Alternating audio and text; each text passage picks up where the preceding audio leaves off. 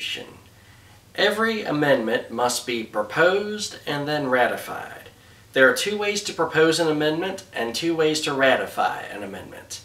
Starting with the proposal, an amendment can either be proposed by 2/3 of both chambers of Congress, that means 2/3 of the House, 2/3 of the Senate, or it can be proposed by 2/3 of state legislatures.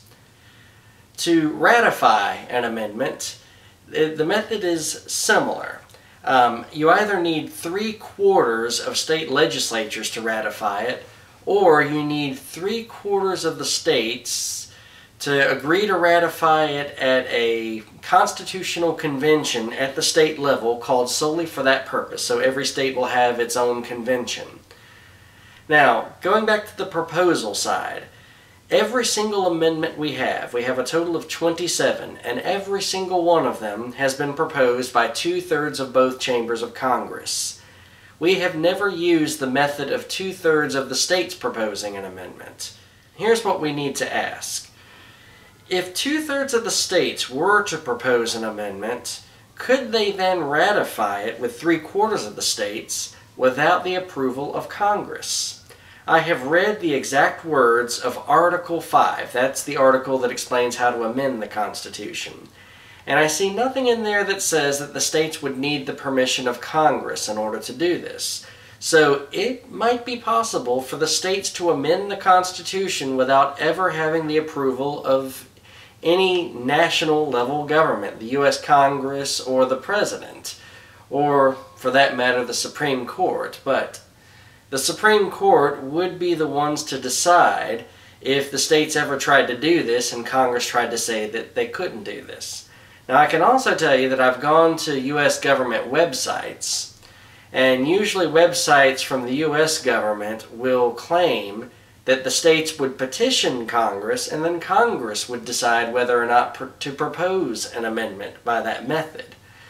Now, this is a dispute that's never really happened because so far we really haven't even attempted that method, but it could happen. Now, going to the ratification side, 26 of our 27 amendments have been ratified by 3/4 of the state legislatures. The only amendment we ratified by the convention method was Amendment 21. The 21st Amendment overturned national prohibition. That would be the 18th Amendment.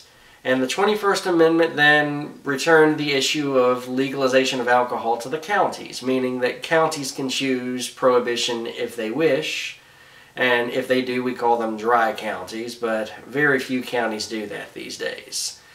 Now, the 21st Amendment was ratified by 3/4 of state-level conventions.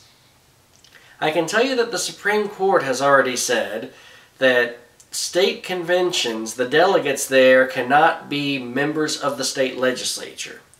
Other than that, the state legislatures pretty much get to decide how they want to do these conventions.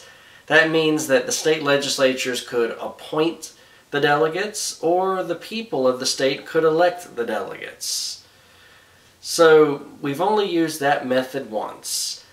Most of our amendments have been proposed by 2/3 of Congress and ratified by 3/4 of the state legislatures.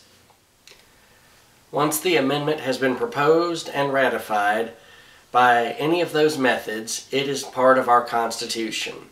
And the only way to change it at that point is with another amendment.